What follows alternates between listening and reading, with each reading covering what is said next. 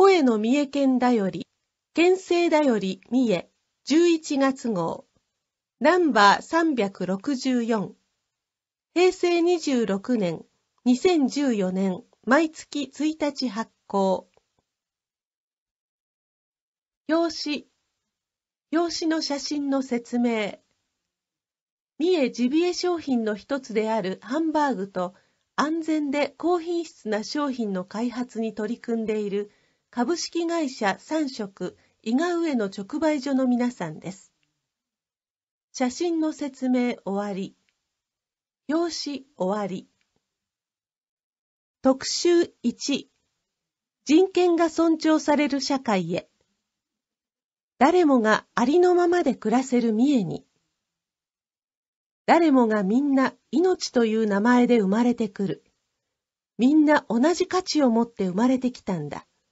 見た目や性別、国籍、生まれた場所なんかで差別したりされたりなんておかしなことだよね。2014年度人権啓発ポスターより。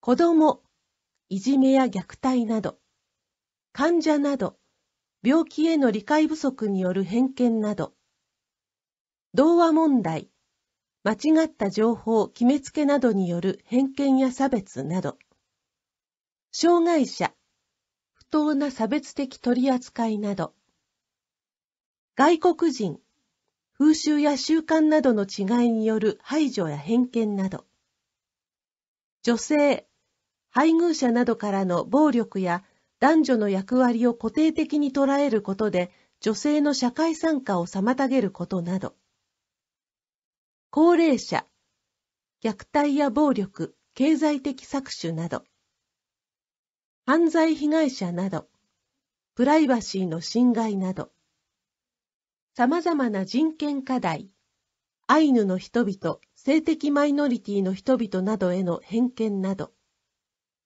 インターネットによる人権侵害、SNS や掲示板上での誹謗中傷など、人権とは誰もが自分らしく幸せに生きるために生まれながらにして持っている基本的な権利です。私たちは時に差別や偏見によって人権を侵害されたり、知らず知らずのうちに誰かを傷つけたりすることがあります。私たち一人一人が人権について考える機会を持ち、互いに尊重し合うことで、誰もがありのままの自分で暮らせる三重を作っていきましょう。差別は恥ずべき行為と約9割の人が自覚していますが、差別とは出身地、障害の有無、国籍、性別の違いなどを理由にして優劣をつけたり不当な扱いをしたりすることを言います。平成25年に実施した人権問題に関する三重県民意識調査では、約9割の人が差別は恥ずべき行為だと認識しています。一方で、過去5年間に人権を侵害されたことがある、差別を受けたことがあると感じている人が8人に1人以上の割合でいることが分かりました。私たちは頭では分かっていても、知らず知らずのうちに人権侵害をしてしまうことがあると言えそうです。図の説明。差別は人間として最も恥ずべき行為の一つだと思いますかという問いに対する回答の割合を円グラフで表しています。そう思う 55.6%、どちらかといえばそう思う 32.5%、肯定的な意見が約9割、どちらとも言えない 7.4%、どちらかといえばそう思わない 1.2%、そう思わない 1.5%、無回答 1.8%。最近5年間で人権を侵害されたと感じたことがありますかという問いに対する回答の割合を帯グラフで表しています。ある 12.6%、三重県民数で換算すると22万人以上に相当します。ない 82.4%、無回答 5%。人権問題に関する三重県民意識調査平成25年より。図の説明終わり。差別につながる誤った予断や偏見。過去の経験や知識などの範囲で事実を確かめないまま判断することが予断です。また、根拠がないのに思い込みや偏った見方をしてしまうのが偏見です。例えば、A 型の血液型の人は、B 型の人は、いじめや差別はいじめられる方や差別される方に問題があるのではないかと思ってしまう。噂話を聞くと、そうかもしれないと思ってしまう。子供に対して男のくせに女のくせにと言ってしまう。誰もが誤った予断や偏見を持つことがあります。それらが言葉や態度などに現れたとき、その行為が差別につながることがあります。自分の中にある誤った予断や偏見を振り返るためには、機会を見つけて人権問題についての新たな見方や考え方を知ることが大切です。講演会やイベントは気づきや出会いがいっぱいです。県では人権が尊重される三重を作る条例に基づいて商業施設などで人権フォトコンテストや人権ポスターの入選作品などを展示する移動人権啓発をはじめ、講演会やイベントなど様々な取り組みを進めています。人権侵害を受けた人、人権問題の解決に向けて熱心に取り組んでいる人など、様々な人の話や出会いを通じて、知らず知らずのうちに持っていた誤った予断や偏見に気づくこともあります。人権についての気づきと出会いを重ねて、お互いの人権を大切にし合う社会を作っていきましょう。写真が2枚あります。人権フォトコンテスト受賞作品。ショッピングセンターでの移動人権啓発の様子。写真終わり。11月11日から12月10日は差別をなくす協調月間です。県人権センターをご利用ください。人権の大切さについて学び行動する機会に。1948年12月10日、国際連合総会において世界人権宣言が採択され、12月10日が人権デーと定められました。また、県議会で人権県宣言が決議されたことを受け、県は11月11日から12月10日までの1ヶ月間を差別をなくす協調月間と定めました。期間中は県や市、町、様々な団体が協力し、県内各地で様々な人権啓発イベントや街頭啓発が実施されます。この機会にぜひお近くのイベントにご参加ください。詳しくは、県人権センターホームページでご確認いただくかお問い合わせください。差別をなくす協調月間中の主な人権啓発イベント、講座等のご案内。人権センター企画パネル展。人、命、ふれあい人権フォトコンテスト入賞作品展。人権に関する児童・生徒ポスター優秀作品展。11月11日火曜日から12月10日水曜日、午前9時から午後5時。場所、県人権センターアトリウム。講座、講演、参加無料、事前申し込み必要。ミニ人権大学講座第6回。人権のまちづくりを考える。11月30日日曜日、午後1時30分から3時30分、手話通訳あり。講師、湯浅誠さん、法政大学教授、反貧困ネットワーク事務局長。場所、県人権センター。問い合わせ先、津地域防災総合事務所。電話、059-223-5300。人権講演会、土地差別問題の現実とその背景。12月9日火曜日、午後1時30分から3時30分、手話通訳あり。講師、奥田仁さん。近畿大学人権問題研究所教授。場所、県人権センター。人権学習会、土地差別をなくすために。1、11月18日火曜日、午後1時30分から4時。場所、志摩市役所4階会議室。2、11月27日木曜日、午後1時30分から4時。場所、明和町人権センター。1、2とも講師は、反差別人権研究所三重の研究員で内容は共通です。問い合わせ先、県人権センター。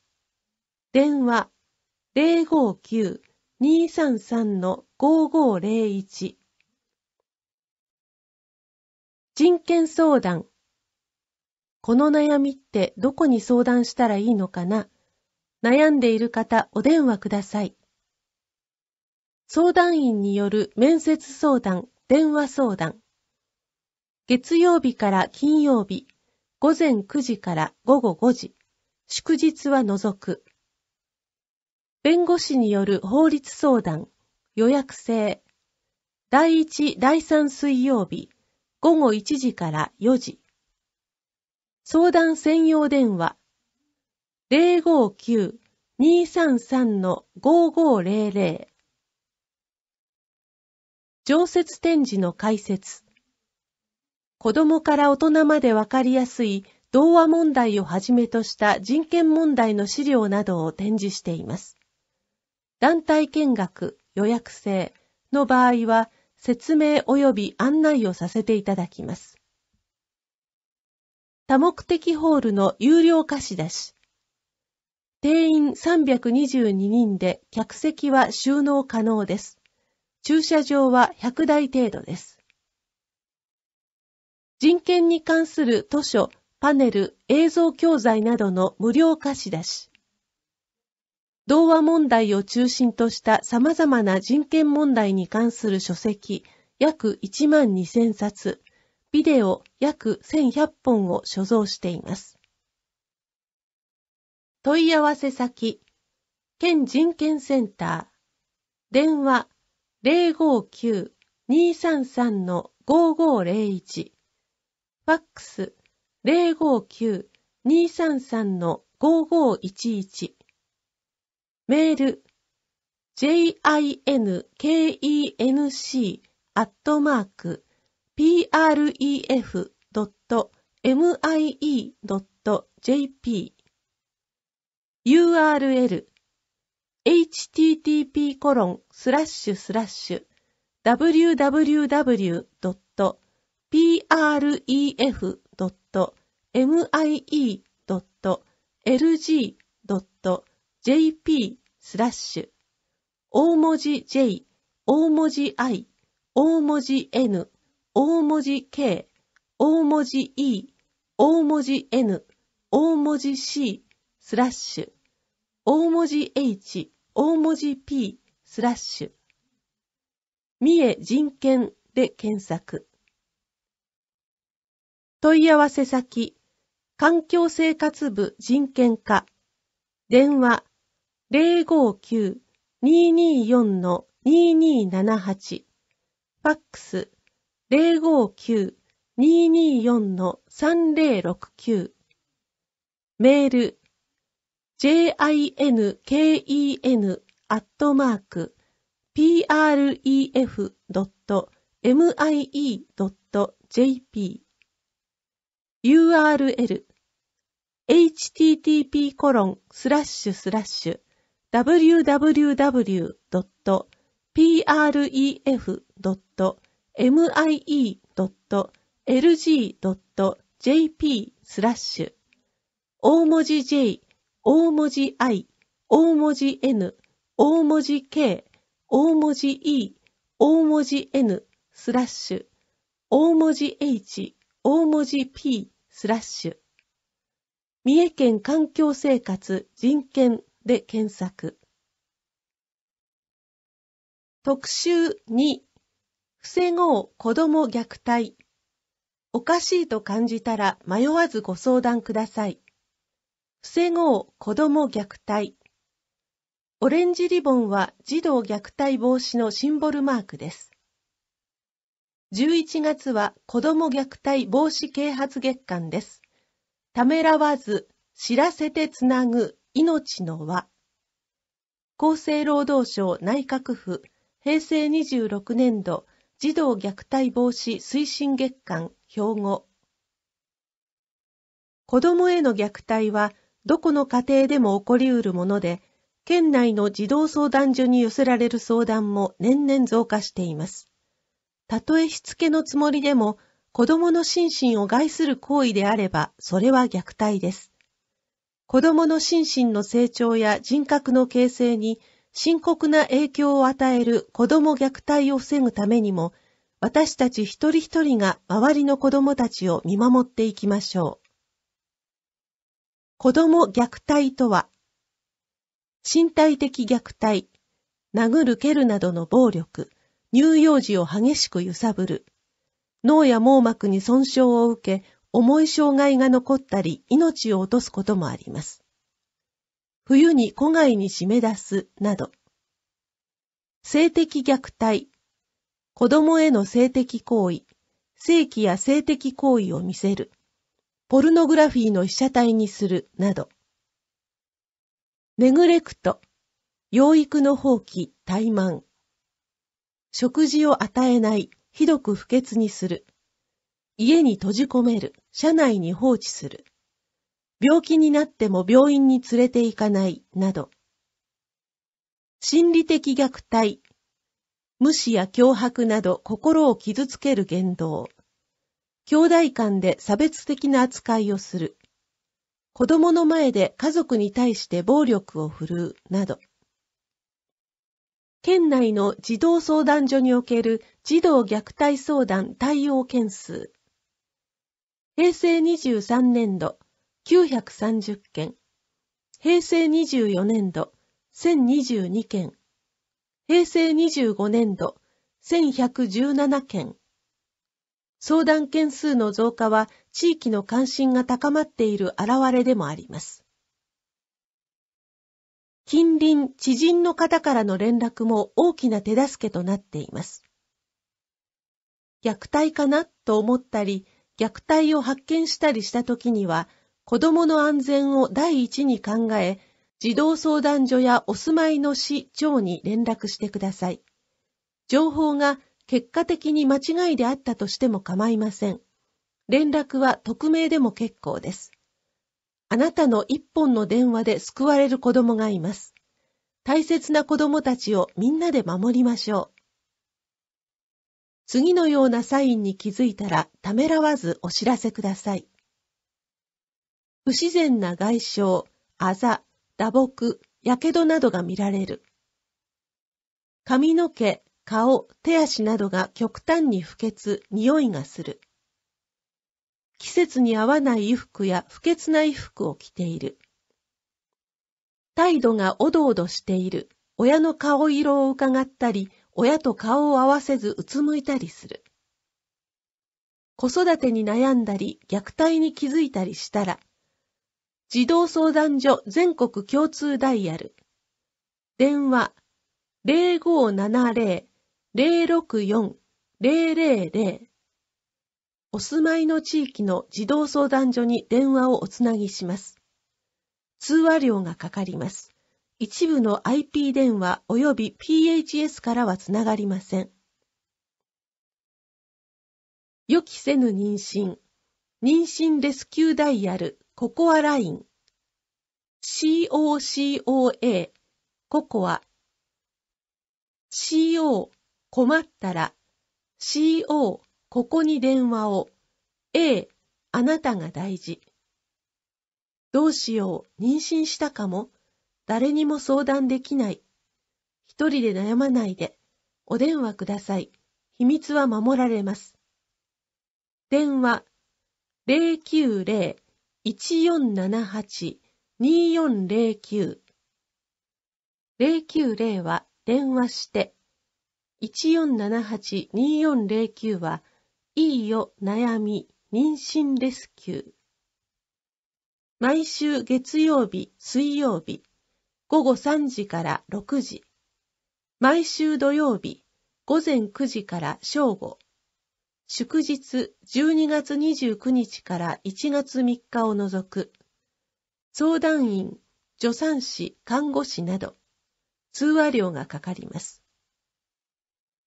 子供だけが相談できる子供のための専用相談電話。子供ホットダイヤル。電話 0800-200-2555。毎日午後1時から9時。12月29日から1月3日を除く。県内発信のみ通話料はかかりません。子ども虐待防止啓発講演会を開催します。日時、11月9日日曜日、午後1時30分から。場所、県人権センター多目的ホール、津市一神殿大御所 693-1。演題、SOS を出してもいい社会へ。講師、ルポライター杉山春さん。定員200人。参加無料。事前申し込み必要。参加希望の方は下記の問い合わせ先まで電話、ファックスまたは電子メールでお申し込みください。問い合わせ先、健康福祉部子ども家庭局子育て支援課。電話059-224-2883。ファックス059-224-2270。メール、kodomok@pref.mie.jp。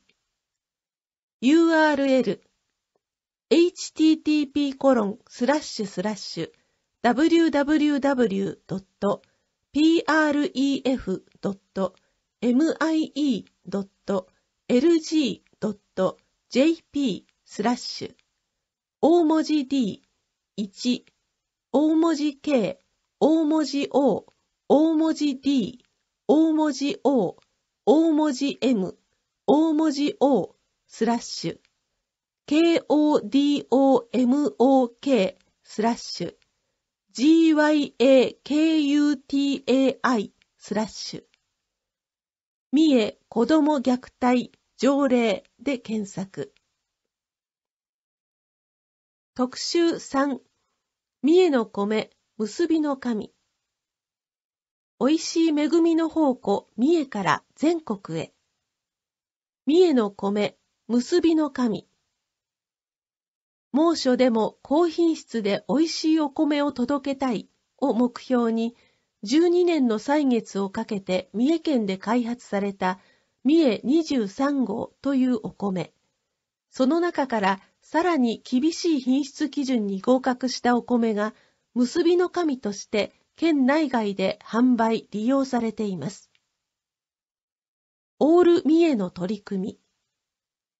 西日本有数の米どころである三重県。この三重県全域から公募で選ばれた米作り農家が作り上げた結びの神には、人、地域、自然がつながりを広げ、結びつくようにという生産者たちの熱い思いが込められています。生産者の皆さんの写真が3枚あります。選ばれしプレミアム米。米粒がしっかりとしていてとてもきれいな炊き上がり。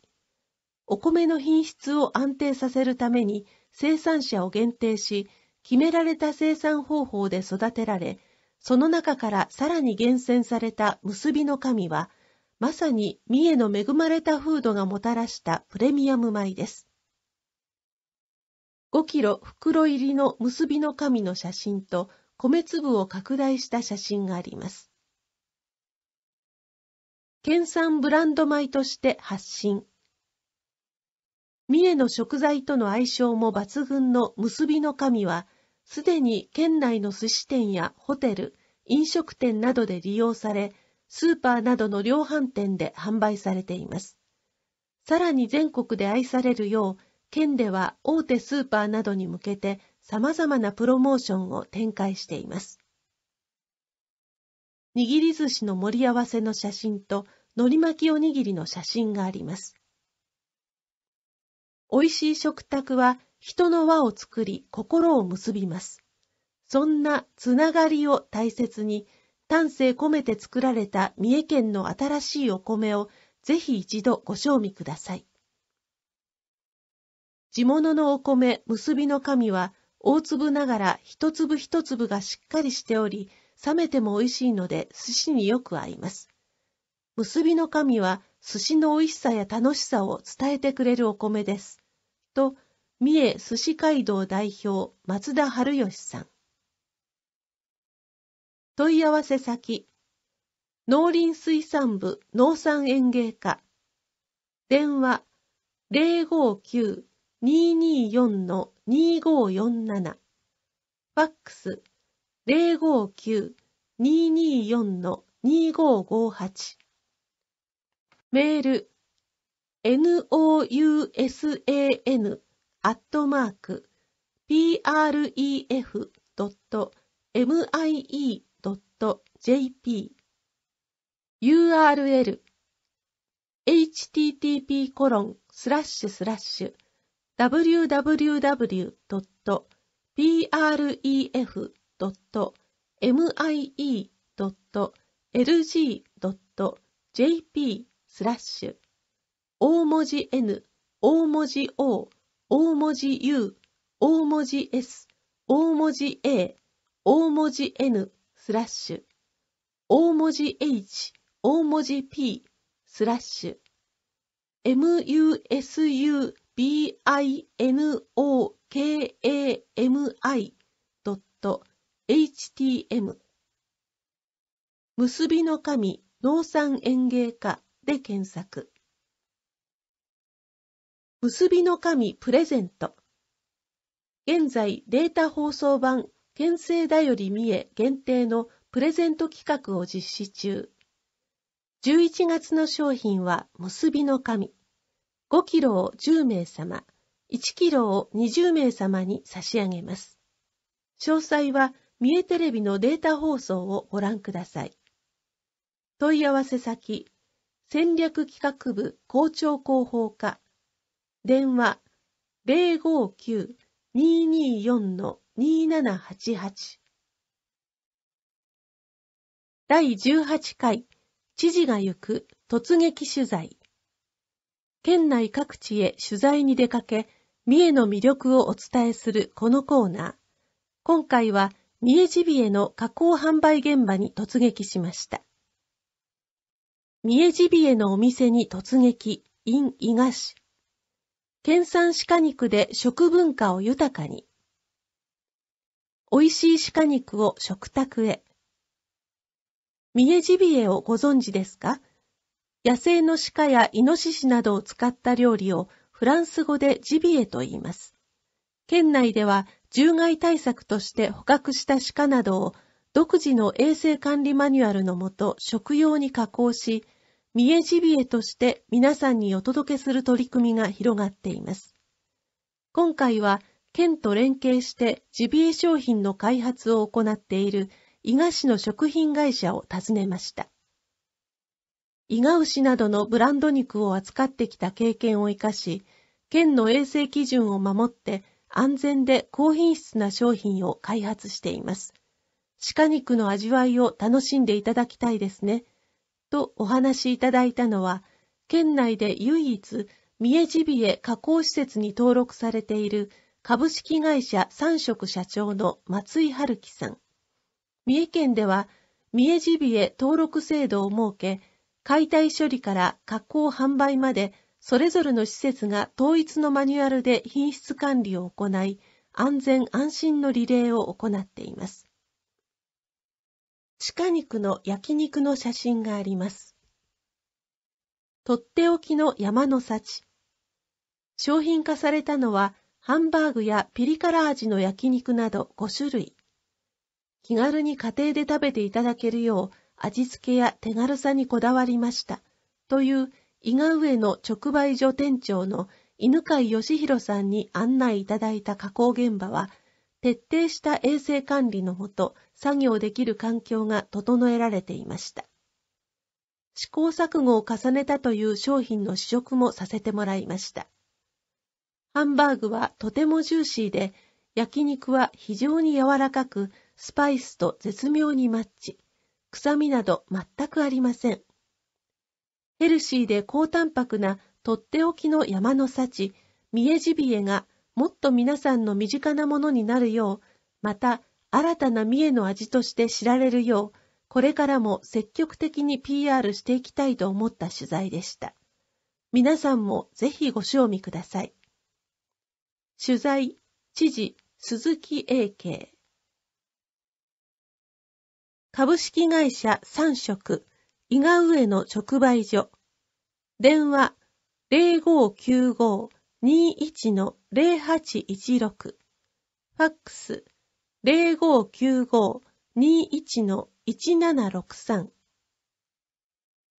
写真が7枚あります。安全安心の印、三重ジビエ登録証。マイクを持って松井さんと犬飼さんにインタビューする知事。ビニール袋に入った肉と肉をさばく職員。解体処理事業者から届く鹿肉には鹿の性別や個体ナンバーなどが記載されています。マイクを向ける知事に、資源を大事にするという意味でも、皆さんに関心を持ってもらえる美味しい商品をいろいろ開発しています、と話す松井さん。加工現場を見学。豚肉や牛肉を扱う場所と隔離し、器具も鹿肉専用のものを使っています、と知事に話す犬飼さん。ジビエ商品を試食。柔らかくて美味しい。これは子供も喜ぶ味ですね。と犬飼さんに話す知事と5種類の商品。市内スーパーの試食販売でジビエを PR。鹿肉は低カロリーなのに栄養価が高いんですよ。と知事。美味しい。とお客さん。写真終わり。問い合わせ先。戦略企画部校長広報課。電話059-224-2788。ファックス059-224-2032。知事突撃取材の動画はホームページからご覧になれます。URL http://www.pref.mie.lg.jp/ 大文字D、大文字A、大文字Y、大文字O、大文字R、大文字I、/14/1411.htm。11月28日金曜日午後10時15分から三重テレビ、県政チャンネル、輝け見え人で取り上げる予定です。イベントガイド、11月から1月。日程などは変更される場合があります。詳細についてはお問い合わせください。最新情報は三重テレビのデータ放送、1日、10日、20日更新でご覧になれます。北西桑名市多度やぶさめ祭り11月23日日曜日祝日午後0時30分から馬上の車種が3カ所の的を矢継ぎ早に射抜く躍動的な祭りで天下太平国家安泰の祈りを込めて行われます。場所多度大社多度町多度1681養老鉄道多度駅より徒歩およそ20分東名阪自動車道桑名東インターより車でおよそ10分問い合わせ先多度大社電話 0594-48-2037 北西いなべ市正法寺もみじ祭り11月22日土曜日から30日日曜日庭園の美しい紅葉に包まれながらお茶席やもみじコンサートなどを行います。土日祝日のみライトアップを実施します。駐車場から正法寺まで約280段の石段を登りますので歩きやすい靴でお越しください。場所正法寺藤原町坂本981料金もみじ祭り協力金200円高校生以上三義鉄道三義線西藤原駅より徒歩およそ20分東名阪自動車道四日市インターより国道306号経由車でおよそ50分問い合わせ先明国山正法寺電話 0594-46-8101 北西東院町北西線100周年記念ミュージカルナローは続くよどこまでもナローゲージ北西線100周年に捧ぐ物語11月22日土曜日午後5時開演午後4時30分開場11月23日日曜日祝日午後2時開演午後1時30分開場北西線が誕生して1世紀そこに関わった人々が繰り広げるヒューマンストーリーを描いたミュージカルの公演です。未就学児の入場はご遠慮ください。場所、総合文化センター、ひばりホール、山田1700。料金、全席指定2000円。三義鉄道北西線東院駅より徒歩10分。東名阪自動車道桑名インターより車でおよそ20分。問い合わせ先、総合文化センター、電話 0594-86-2816 北西四日市市水沢もみじ祭り11月23日日曜日祝日から30日日曜日ライトアップ午後5時から9時約300株のもみじがもみじ谷を鮮やかに彩ります。期間中はライトアップもあり、昼間とは違った趣が楽しめます。場所、宮妻もみじ谷周辺、水沢町。近鉄四日市駅より参考バス宮妻口からすぐ。問い合わせ先、実行委員会事務局。電話、059-329-2323平日のみ。北西川越町森牧&横山幸夫デュオリサイタル。平成27年1月31日土曜日、午後3時開演、午後2時30分会場。完璧な技術と透明感あふれる歌声で絶大な人気を誇る森牧が横山幸夫を迎えて送る夢のコンサート。場所、アイアイホール、豊田一式314。料金、全席指定、1階席3000円、2階席2500円。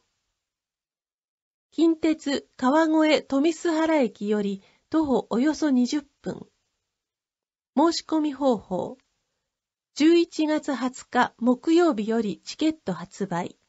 残り券あれば当日も販売します。問い合わせ先。アイアイセンター。電話 059-364-2500。北西鈴鹿市佐々木信綱記念館特別展。信綱の交友録、明治大正昭和の人々を中心に、11月5日水曜日から12月14日日曜日、午前9時から午後4時30分、休館日月曜日第3火曜日。信綱と交友のあった学者の新村いずるや小説家の芥川龍之介、歌舞伎役者の中村歌右衛門らの手紙や関係資料を展示します。場所、佐々木信綱記念館展示室、石薬師町 1707-3。料金無料。近鉄鈴鹿市駅よりコミュニティバス、C バス、佐々木記念館から徒歩2分。東名阪自動車道鈴鹿インターより車でおよそ20分。問い合わせ先。文化振興部文化課。電話 059-382-9031。中南西津市一心殿寺内町祭り。11月16日日曜日、午前9時から午後4時。ステージでの音楽や踊りの発表、郷土芸能や映画上映会、特産品バザーなどイベント盛りだくさんです。場所、高田本山千住寺境内及び一心殿寺内町周辺。JR 一心殿駅より徒歩5分。近鉄高田本山駅より徒歩およそ20分。問い合わせ先。スポーツ文化振興部文化振興課。電話 059-229-3250。中南西松阪市第65回松阪肉牛共進会市政施行10周年記念事業プレイベント松阪牛祭り11月23日日曜日祝日午前10時からメモリアル花火大会午後5時から松阪牛の女王を決定する共進会と競り市を開催し、特産松阪牛を PR するとともに、地元特産品の販売や花火も行います。場所、松阪農業公園ベルファーム、伊勢寺町 551-3。JR 近鉄松阪駅より無料シャトルバス運行、およそ20分。伊勢自動車道松阪インターより車でおよそ3分。問い合わせ先。実行委員会農水振興課内。電話 0598-53-4194。中南西大台町どんとこい大台祭り11月9日日曜日午前10時から。町内の特産品の販売、ステージイベント、千人鍋、餅巻きなどお楽しみください。場所、大台町役場周辺、佐原750。JR 三瀬谷駅より徒歩10分、または町営バス、道の駅奥伊勢大台からすぐ。紀勢自動車道大宮大台インターより車でおよそ5分。会場への車の乗り入れ不可。周辺駐車場より随時シャトルバス運行。問い合わせ先。実行委員会事務局、産業課内。電話 0598-82-3786。伊勢志摩、志摩市。高尾歌舞伎、あのりの人形芝居合同公演。11月30日日曜日。午後0時30分開演。正午開場。志摩市の友好都市である郡上市との伝統芸能交流事業として、高尾歌舞伎、あのりの人形芝居合同公演を開催します。場所、アゴアリーナ、ベイホール。料金、無料。近鉄宇方駅より徒歩およそ20分。伊勢自動車道伊勢西インターより県道伊勢磯部線経由で車でおよそ50分。問い合わせ先。志摩市教育委員会障害学習スポーツ課。電話 0599-44-0339。伊勢志摩南伊勢町。枠時南伊勢&福祉ふれあい広場。11月23日日曜日祝日午前10時から。特産品販売や大抽選会、健康チェックなど盛りだくさんのイベントです。場所、ふれあいセンター南東駐車場。村山 1132-1。紀勢自動車道紀勢大内山インターより国道260号を東へ車でおよそ20分。問い合わせ先、町商工会。電話 0599-66-0054。伊勢志摩、大樹町。大樹ふれあい祭り in 柏崎。11月30日日曜日。午前10時から午後3時。ステージイベントや特産品の試食、販売、餅巻きなど盛りだくさんのイベントです。場所、柏崎地区。紀勢自動車道紀勢大内山インターより車でおよそ5分。問い合わせ先、実行委員会事務局、商工観光課内。電話、0598-86-2243。伊賀、伊賀市。山もゆる秋、島ヶ原歴史街道ウォーク。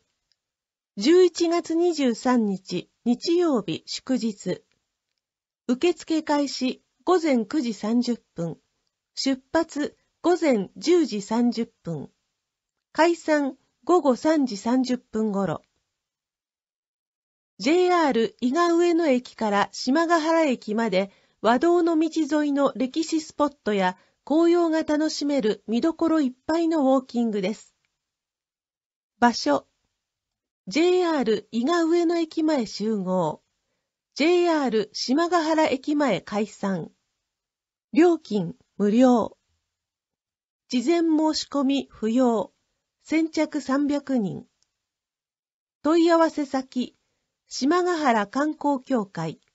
電話0595-59-2501。島ヶ原駅前観光案内所。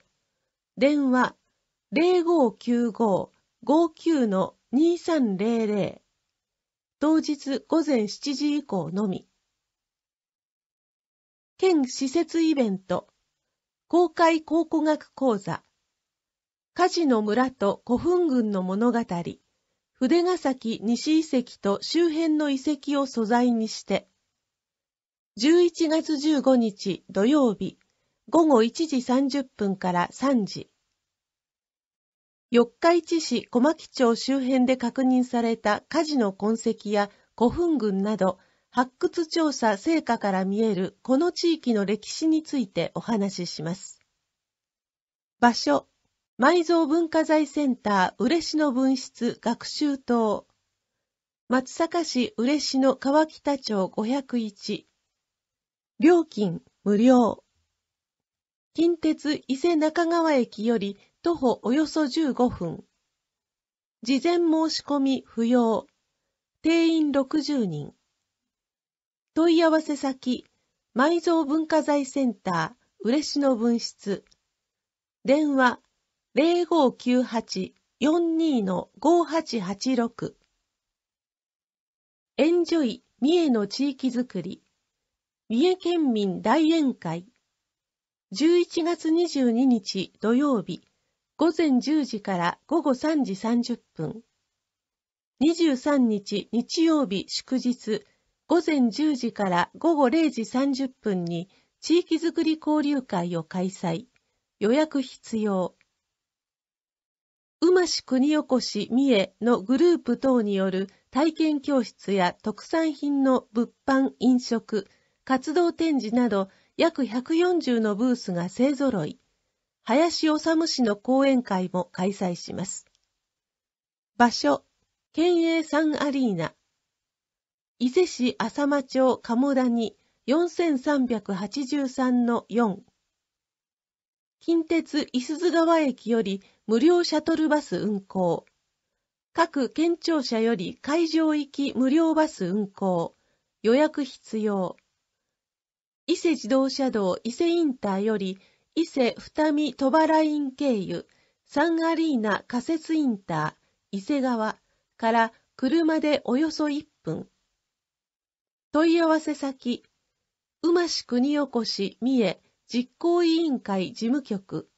電話059-224-2644。世界遺産登録10周年熊野古道伊勢路、幸結びの道。熊野古道世界遺産登録10周年記念事業を開催します。企画展、海上水舟熊野古道を書く。11月15日土曜日から平成27年1月18日日曜日。午前9時から午後5時。休館日12月31日1月1日。古から多くの人々が祈りの道として歩いた熊野古道の風景を海上水舟氏が書で表現した作品を展示します。料金無料。場所、県立熊野古道センター企画展示室。問い合わせ先、県立熊野古道センター。電話0597-25-2666。幸結びの道フェスタ。伊勢路を結び未来へつなぐ。12月13日土曜日。午後3時から6時ごろ。光による演出、ピアニスト天平氏によるピアノ演奏や伝統芸能尾鷲節の実演など盛りだくさんの祭典です。料金無料。場所、県立熊野古道センター。問い合わせ先、熊野古道世界遺産登録10周年事業。三重県実行委員会、東紀州振興課内。電話059-224-2193。県立熊野古道センター。場所、尾鷲市向井 12-4。JR 尾鷲駅よりふれあいバス熊野古道センター前からすぐ。紀勢自動車道尾鷲北インターより車でおよそ10分。その他にも様々なイベントを開催しています。詳細はホームページをご覧ください。URL http://www.kumano-isej.jp/ 幸結びの道で検索。三重へ行ってみよう。明日を生み出す力、三重県総合博物館。様々な情報をお届けします。本を通じた三重との出会い、三重を知る1000冊。学習交流スペースの三重を知る1000冊コーナーには、三重に関連する本や各分野の学芸員が厳選した図鑑や読み物、ちょっと難しい専門書、美しい写真集などの本が本棚に約1000冊並んでいます。ここでは展示を見て興味を持ったこと、身近な動植物や郷土の歴史、博物館ってどんなところなど様々な興味を深めることができます。調べ物以外にも広い館内を回って疲れた時に本を読みながらほっと一息するのもおすすめです。また、企画展示に関連する本や四季折々の特集コーナーなども設けておりますので、ぜひご覧ください。学習交流スペースの写真があります。問い合わせ先、miemu、miemu、三重県総合博物館、電話 059-228-2283、ファックス 059-229-8310、メール、大文字 MIE、大文字 MU、@pref.mie.jp、URL http://www.bunka.pref.mie.lg.jp/ 大文字 MIE 大文字 MU/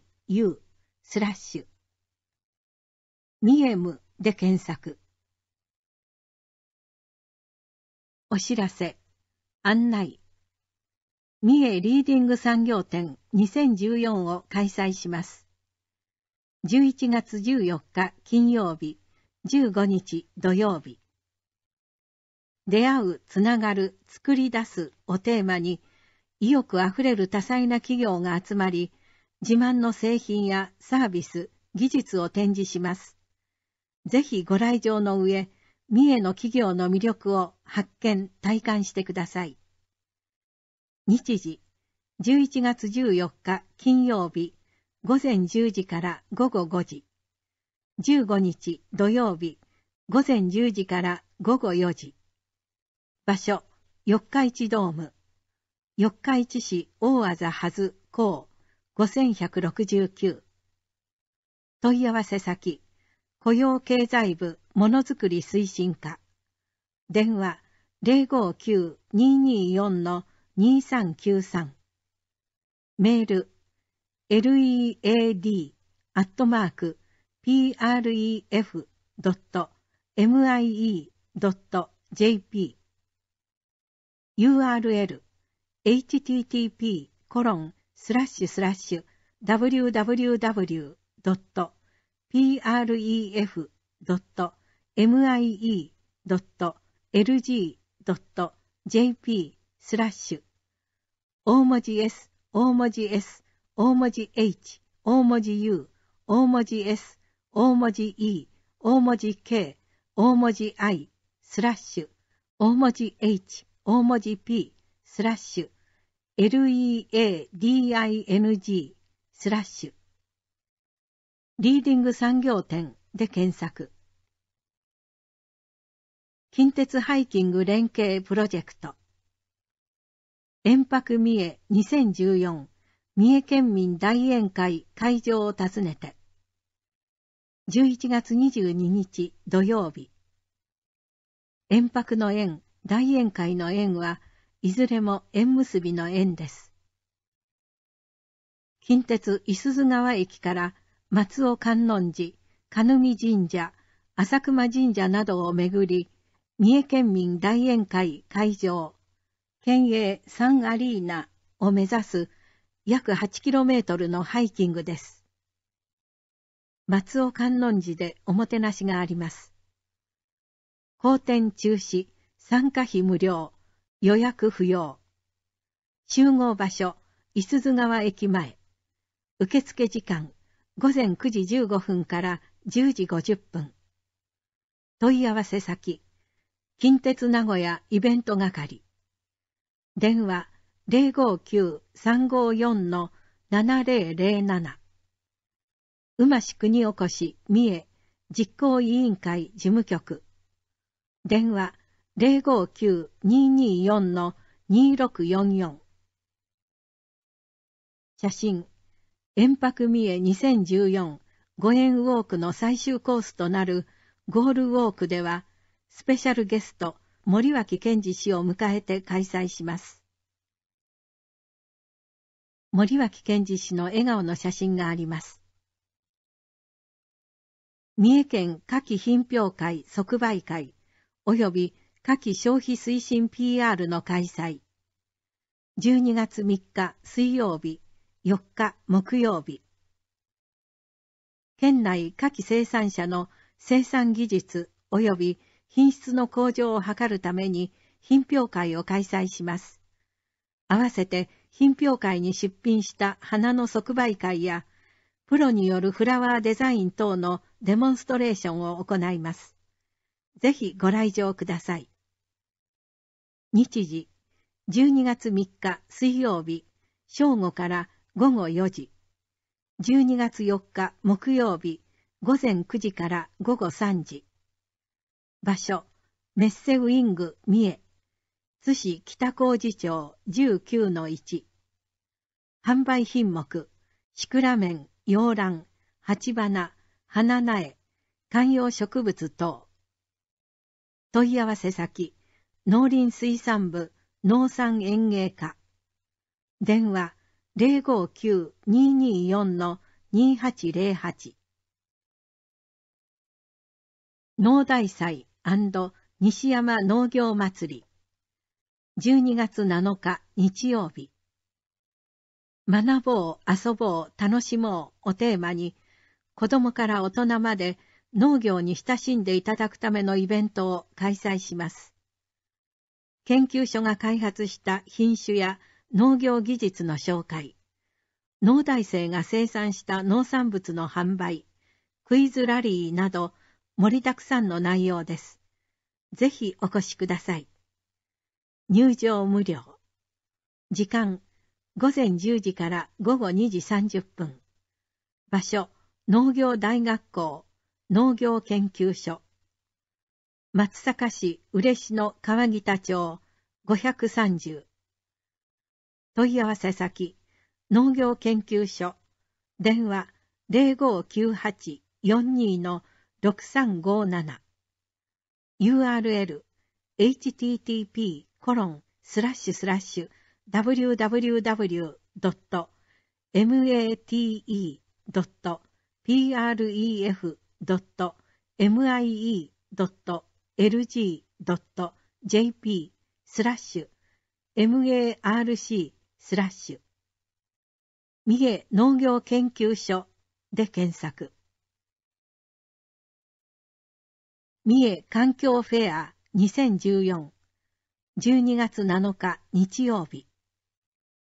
県民、企業、NPO 等の地球温暖化防止に関する様々な取り組みを紹介。楽しみながら学べる子ども向けのイベントもたくさんあります。入場無料。時間、午前10時から午後3時。会場、メッセウィング三重。津市北小路町19-1。問い合わせ先、三重県地球温暖化防止活動推進センター。電話 059-245-7517。メール mccca@mec.or.jp。 URL http://www.mec.or.jp/ondan/ 三重地球温暖化防止で検索。三重環境フェア2013の写真があります。個人事業税の第2期納期限。個人事業税の第2期納期限は12月1日月曜日です。対象の方には納付通知書が送付されますので、納期限までに必ず納めていただきますようお願いします。納期限までに納めていただけなかった方には、本来の納税額に加えて、延滞金も合わせて納付していただくことになりますので、ご注意ください。納税は社会のルールです。皆さんで滞納のない公平な社会を築いていきましょう。問い合わせ先、総務部税務各補課。電話 059-224-2128。URL http://www.pref.mie.lg.jp/ 大文字 Z、大文字 E、大文字 I、大文字 M、大文字 U、大文字 H、大文字 P、三重県税のページで検索。生活福祉資金貸付制度。教育支援費、就学支度費。低所得世帯に属する方が就学するのに必要な経費、授業料や入学金等を貸し付ける制度です。対象学校等、高等学校、大学、短期大学、専修学校等。貸付限度額、月額、高校35,000円、短大等6万円、大学65,000円。就学支度費50万円。入学時のみ。申し込み方法、お住まいの市町社会福祉協議会へお申し込みください。受付随時。問い合わせ先、三重県社会福祉協議会生活福祉資金担当。電話 059-227-5145。URL http://www.mewel-1.com/ 三重社会福祉協議会で検索。指名手配被疑者の検挙にご協力を。警察では重大な犯罪を犯した指名手配被疑者の追跡捜査を行うなど、早期検挙に取り組んでいますが、指名手配被疑者の発見には皆さんのご協力が必要です。よく似た人物を見かけた場合などは、110番または最寄りの警察署、交番等へお知らせください。問い合わせ先、警察本部刑事企画課。電話 059-222-0110。代表。写真。警察庁から出された重要指名手配のポスターの写真があります。市民活動 NPO 月間。12月は市民活動 NPO 月間です。県民の皆さんに市民活動の大切さを知っていただくため、11月から2ヶ月間にわたって、県内各地の市民活動センター等と連携しながら、競争シンポジウムなどのイベントを開催します。市民活動について学ぶ機会や、活動へ参加するきっかけとして、ぜひご活用ください。問い合わせ先、三重県民交流センター。電話、059-222-5995。URL、http://www.mienpo.net/center/ 三重市民活動ボランティアセンターで検索。募集。面白自然科学教室。摩訶不思議な実験や科学工作など、体験を通して自然科学を楽しく身近に感じることができる教室です。日時、平成27年1月17、24、31日土曜日。3回とも午前10時から正午。予定。参加費各回800円。場所、県立鈴鹿青少年センター。募集人数、小学5年、6年30人。申し込み、11月20日木曜日から12月18日木曜日まで。申し込み方法、所定の用紙に記入し、返信用封筒を添えて申し込み。申し込み問い合わせ先、県立鈴鹿青少年センター。電話059-378-9811。URL http://www.mie-sports.org.jp/suzukayc/ 鈴鹿青少年センターで検索。市場公募祭を発行します。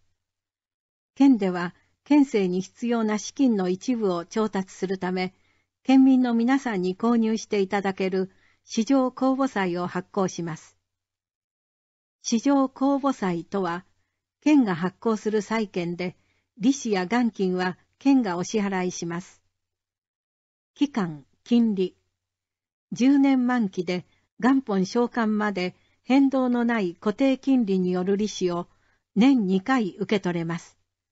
その他の詳細は決定次第、三重テレビのデータ放送版、県政だより三重や県のホームページ等でご案内します。発行額100億円。購入単位。額面1万円から1万円単位。募集時期12月予定。発行日12月下旬予定。購入先県内の主な金融機関。問い合わせ先総務部財政課。電話059-224-2119。URL http://www.pref.mie.lg.jp/ 大文字 Z、大文字 A、大文字 I、大文字 S、大文字 E、大文字 I、大文字 H、大文字 P、KENSAI、三重県祭 IR で検索。保育所就職フェア2014 in 三重。12月6日土曜日。保育所に就職希望の方、保育士に関心のある学生等を対象に、保育所就職フェア等を開催します。時間、保育士就職支援ガイダンス。午前10時30分から正午。保育所就職フェア。午後1時から3時30分。場所、県総合文化センター第一ギャラリー。問い合わせ先、三重県社会福祉協議会、三重県保育士保育所支援センター。電話 059-227-5160。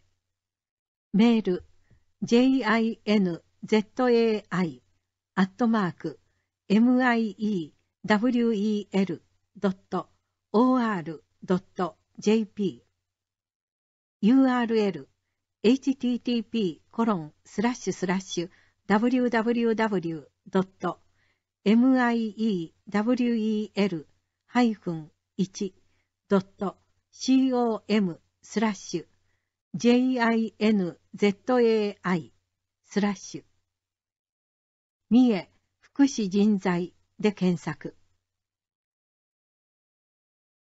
福祉・介護の職場体験。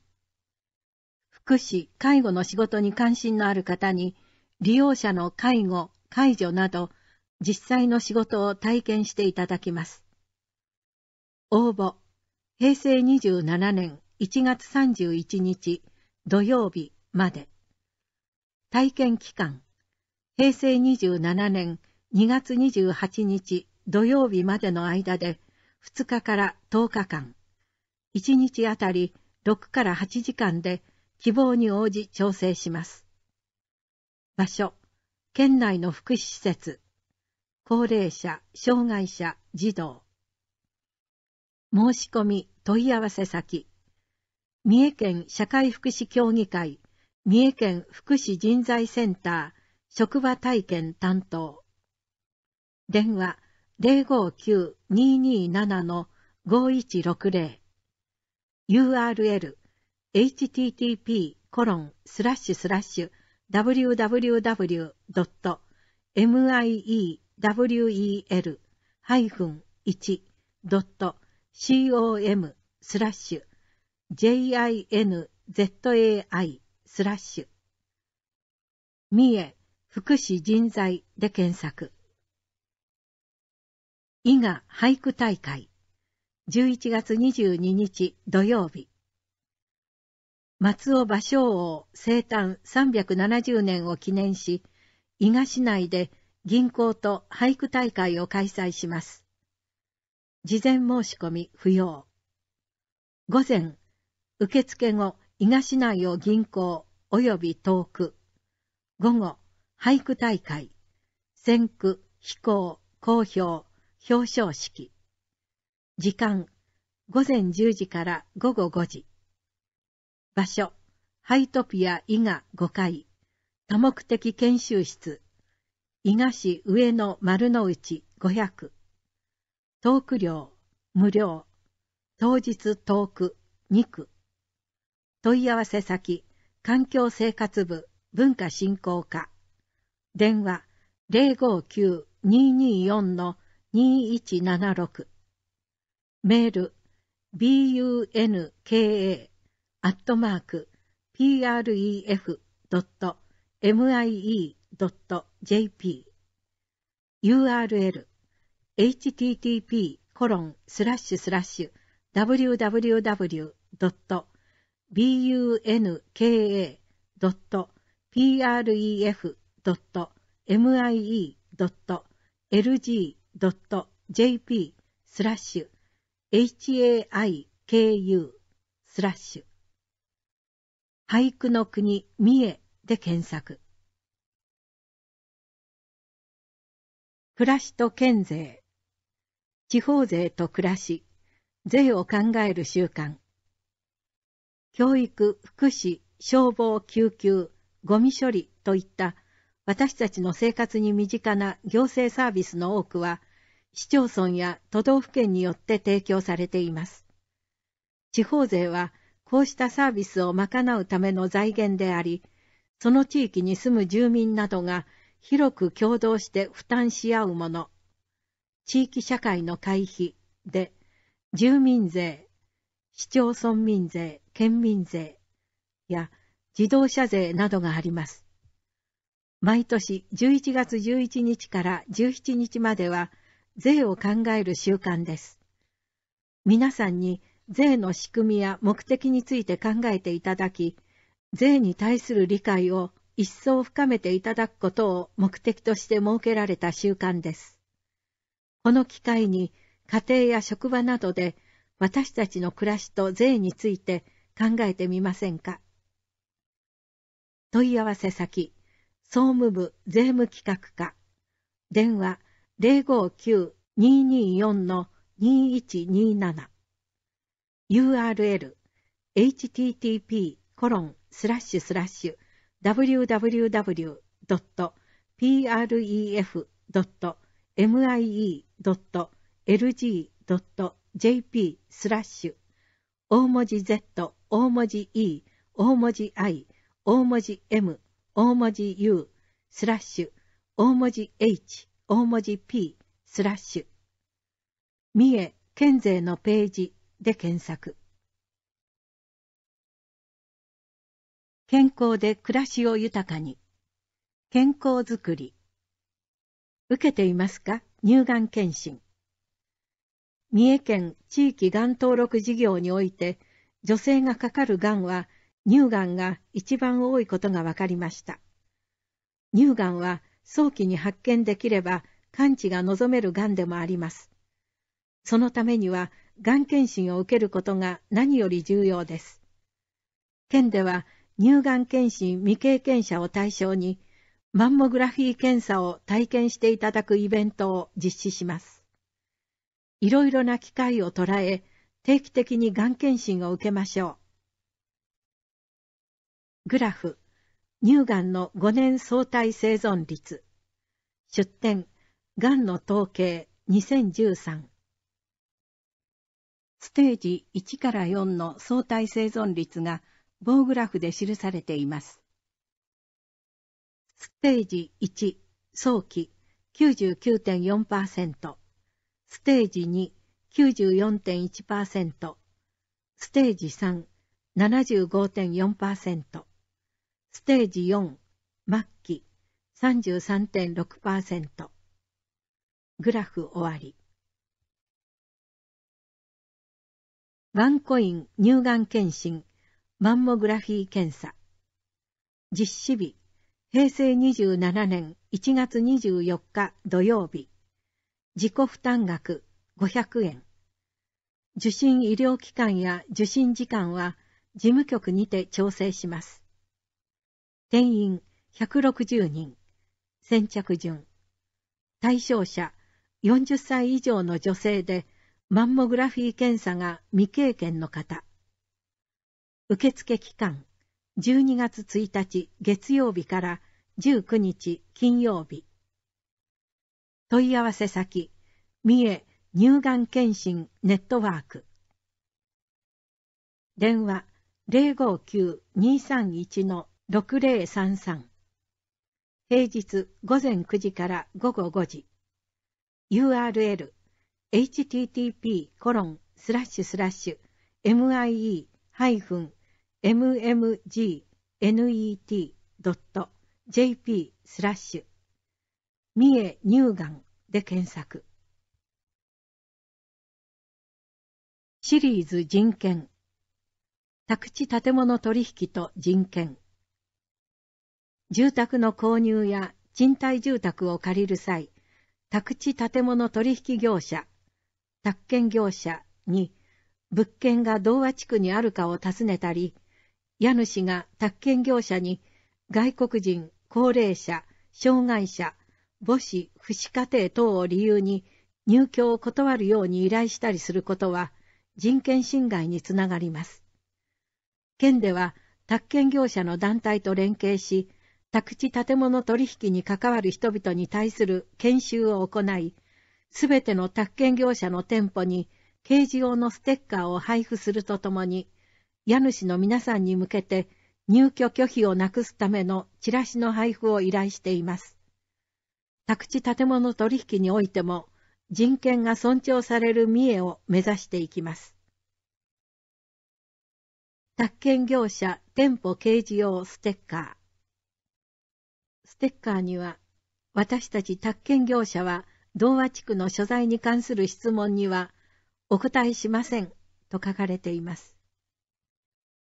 問い合わせ先、県土整備部建築開発課、電話 059-224-2708、URL http://www.pref.mie.lg.jp/ 大文字 J、大文字 U、大文字 T、大文字 A、大文字 K、大文字 U、スラッシュ、大文字 H、大文字 P、スラッシュ、TAKKEN、スラッシュ、TAKEN、ハイフン、JINKEN.htm、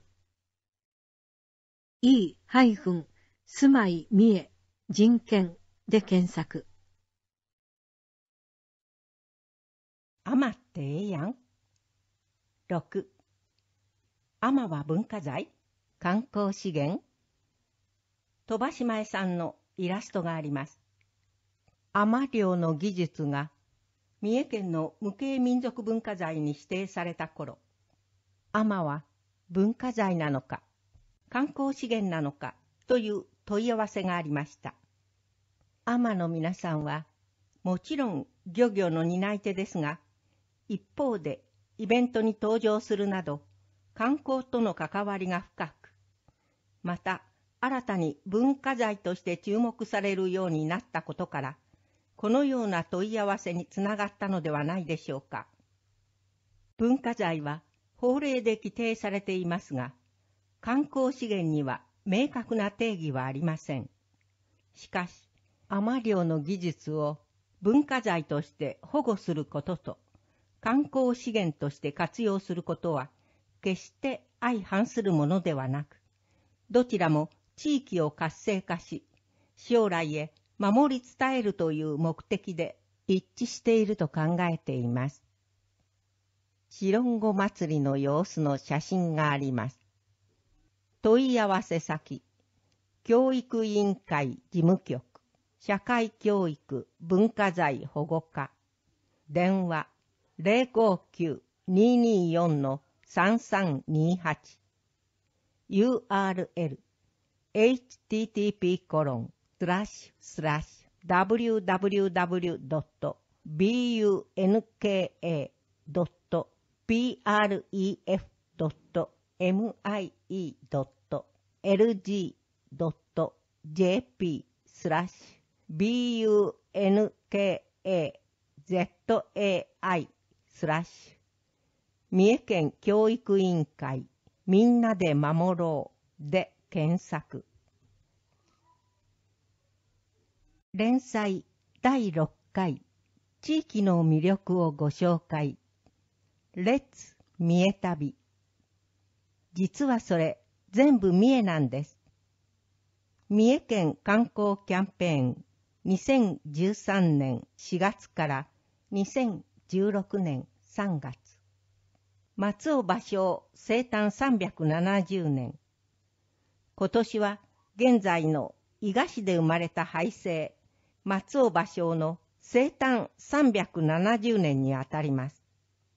伊賀市内には芭蕉王生家、芭蕉王記念館、重要文化財の俳声殿や芭蕉の門人、服部土法の草案である美濃虫庵など、芭蕉と関わりの深いスポットがたくさんあります。この秋は芭蕉ゆかりの地を訪ねて俳句に親しんでみませんか？詳しくは芭蕉王生誕370年記念事業実行委員会事務局。電話 0595-22-9621 まで。写真が2枚あります。1枚目、俳声殿。芭蕉の旅姿をかたどった建物です。2枚目、ミノムシ庵。芭蕉が庵開きのお祝いに、ミノムシの音を聞きに来よ、草の井を、との句を送ったことから名付けられました。写真終わり。2014年旅しよう。芭蕉さんの心、ふるさとの思い。松尾芭蕉王生誕370年。ホームページもご覧ください。URL http://www.basyo370.com/ 芭蕉さんの心で検索。問い合わせ先、雇用経済部観光国際局観光政策課。電話 059-224-2077。ファックス 059-224-2482。三重テラスだより。東京日本橋三重テラスより毎月お届けします。秋の装いに衣替えした店内では、伝統の技を生かした萬古焼、伊賀焼等の土鍋やマグカップ、とっくりやぐいのみなどの焼き物を揃えています。首都圏の皆さんに三重の器で季節の味覚を楽しんでいただけるようご提案しています。問い合わせ先、三重県営業本部担当課、三重テラス駐在、電話 03-5542-1035 三重テラスで検索。連載第6回、みんなで作る人と動物の共生社会。ペット以外の動物にも動物愛護の配慮が必要です。動物の愛護及び管理に関する法律では、すべての人が動物は命あるものであることを認識して、適正に取り扱うことが定められています。この考え方は、医療技術の開発などのために利用される実験動物も例外ではなく、実験にあたってはできる限り動物に苦痛を与えないことや、利用される動物の数を少なくすることに配慮しなければなりません。また、肉や皮革等を利用するために飼育される産業動物についても、生態や習性に応じて適正に取り扱う必要があります。実験動物や産業動物に対する虐待や遺棄は罰則を伴う禁止行為です。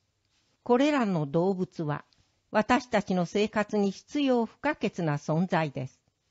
感謝の念と責任を持って大切に扱いましょう。盲導犬や警察犬などはペットではありません。私たちの周りには盲導犬などの身体障害者補助犬や警察犬のように人の生活を支える大切な仕事をしている動物がいます。これらの動物はペットではありません。街で見かけてもむやみに触ったり声をかけたりせず、かけがえのない存在として大切に扱いましょう。問い合わせ先、健康福祉部食品安全課。電話 059-224-2359。ファックス 059-224-2344。メール shokusei@pref.mie.jp URL http://www.pref.mie.lg.jp/ 大文字 S、大文字 H、大文字 O、大文字 K、大文字 U、大文字 S、大文字 E、大文字 I、スラッシュ、大文字 H、大文字 P、スラッシュ、ANIMAL、スラッシュ、三重動物関係で検索。連載第6回少子化対策。三重出会いたい、産みたい、育てたいスイッチ。子ども思春期、結婚、妊娠、出産、子育て、働き方が切れ目のない支援の輪でつながっています。スイッチ6、子育て女性の働きたいを応援します。女性のための就労支援相談。現在、約6割の女性が結婚、出産等を機に仕事を辞めていますが、一旦退職した方の中には、子育てしながら働きたいという気持ちを持っている女性も多くいます。しかしながら、育児等での数年間のブランクや自身のスキル、仕事と家庭の両立など多くの不安がつきまとい、多くの方が就職への一歩をなかなか踏み出せていないのが現状です。県ではこうした不安を解消し、再就職を実現するため、女性キャリアカウンセリングの実施や再就職支援ウェブサイト、三重所ナビでの情報提供など、就職活動をサポートしています。就労支援相談、キャリアカウンセリング。専門のキャリアカウンセラーが自分に合った仕事の探し方や応募書類の書き方、採用面接の練習などを個別にサポートします。各会場とも無料の託児サービスがありますので、気軽にご利用ください。四日市会場、本町プラザ5階、ハローワーク四日市マザーズコーナー、四日市市本町 9-8、毎週水曜日。伊勢会場、サンライフ伊勢、伊勢市八日市場町 13-13、毎月第3火曜日。両会場とも午前10時から正午、午後1時から4時、祝日、年末年始は除く。予約優先、電話相談も受け付けています。電話059-329-6664。求人情報、再就職セミナー開催のお知らせ、子育て支援情報などはこちらでチェック。働きたい女性のための就職応援サイト、三重所ナビ、三重所ナビで検索。問い合わせ先、雇用経済部、雇用対策課、障害者、女性雇用班。電話059-224-2510。ファックス059-224-2455。メール koyou@pref.mie.jp。 URL http://www.oshigoto.pref.mie.lg.jp/ /CONNECT/CHALLPLA.html お仕事見え女性の再就職で検索。連載第6回。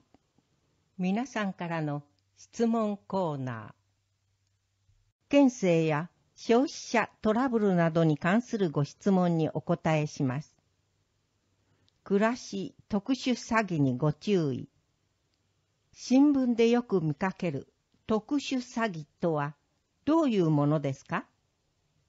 最近様々な手口でお金を騙し取られる特殊詐欺が増えていると聞きました。どのような種類や手口があるのでしょうか？アンサー。特殊詐欺とは電話等により対面することなく現金等を騙し取る詐欺のことです。8月末現在、県内において58件、約4億3000万円もの特殊詐欺による被害が発生しています。特に最近はレターパックで現金を送付させる手口が見られます。知らない人からの電話には慌てず、一旦電話を切って冷静になりましょう。また、お金に関わることは必ず誰かに相談しましょう。主な特殊詐欺とその手口。オレオレ詐欺。親族や警察官等になりすまし、示談金や弁償金等を名目に、すぐにお金が必要だと持ちかける。還付金等詐欺。市役所職員等を語り、還付金があると ATM に誘い出す。架空請求詐欺。はがきやメール等により、架空の事実を口実に料金を請求する。金融商品等取引名目詐欺。価値のない社債や未公開株等を必ず儲かる。名義を貸してなどと購入するよう勧誘する。不審な電話があったら警察に通報しましょう。問い合わせ先、契約に関するトラブルや多重債務に関するご相談はこちらまで。三重県消費生活センター、津市栄町1丁目954、県栄町庁舎3階。電話059-228-2212。平日日曜日午前9時から午後4時。日曜日は電話のみの相談。または消費者ホットライン。電話 0570-064-370。064守ろうよ370。みんなを。お住まいの市町消費生活相談窓口につながります。URL http://www.pref.mie.lg.jp/ 大文字 S 大文字 H 大文字 O 大文字 U 大文字 H 大文字 I 大文字 H 大文字 P/ 三重県消費生活センターで検索。みんなで作る三重の防災減災の輪。防災の日常化で災害に強い地域づくりを。公助、行政防災関係機関が担う。自助、自分の身は自分で守る。共助、地域はみんなで守る。これからの防災減災について考えてみませんかと、ナマズ博士。昭和東南海地震70年シンポジウムを開催します。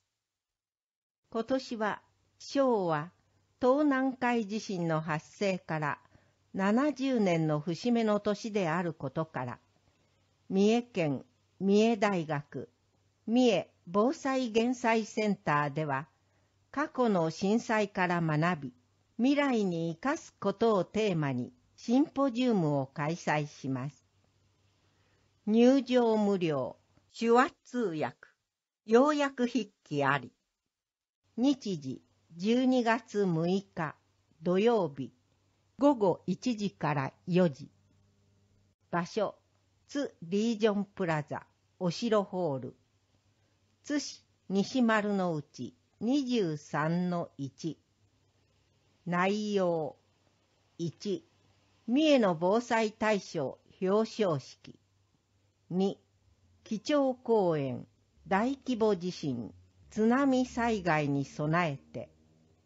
講師、古村隆史、東京大学大学院情報学館総合防災情報研究センター教授、東京大学地震研究所巨大地震津波災害予測研究センター教授。3、三重防災減災センターのアーカイブ紹介。4、パネルディスカッション。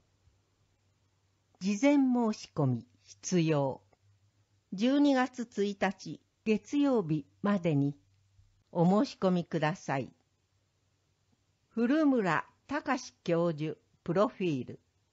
専門は地震の揺れの可視化とシミュレーション。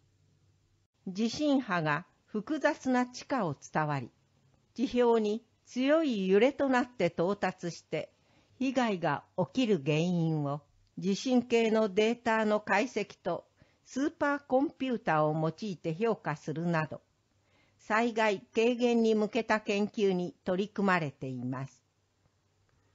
問い合わせ先、申し込み先、三重県三重大学三重防災減災センター。電話059-231-5694。ファックス059-231-9954。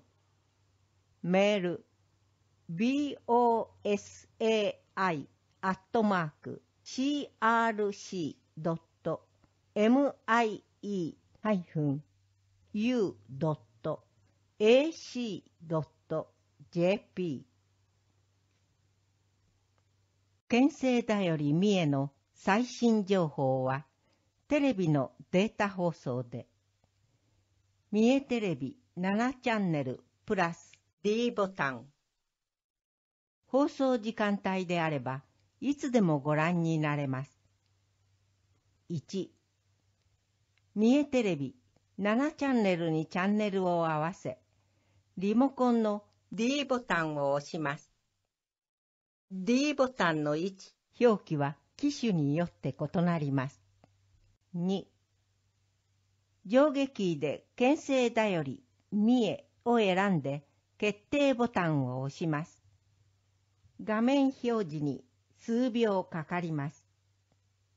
3、項目を選択して決定ボタンを押すと詳細情報が見られます。D ボタンを押すと通常のテレビ番組に戻ります。三重県議会だよりも同様の手順でご覧になれます。